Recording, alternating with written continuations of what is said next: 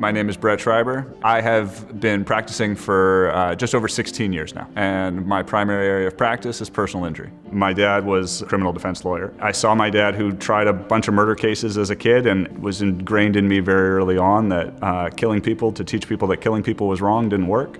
And you also learned that the system was set up in a way that oftentimes disproportionately affected people of color and poor people, and particularly poor people of color.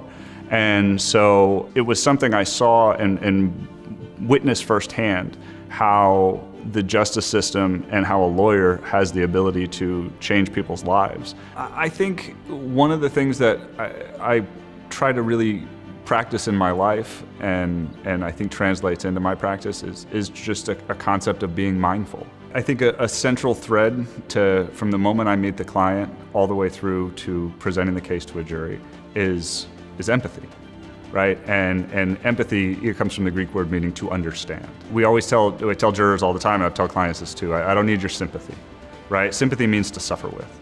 These people have suffered enough, but what we need and what we deserve is their understanding. Doing the work that I do, helping people who've had terrible things happen to them, was again something that I understood and saw the civil justice system as my opportunity to leave my mark on people's lives and make them better.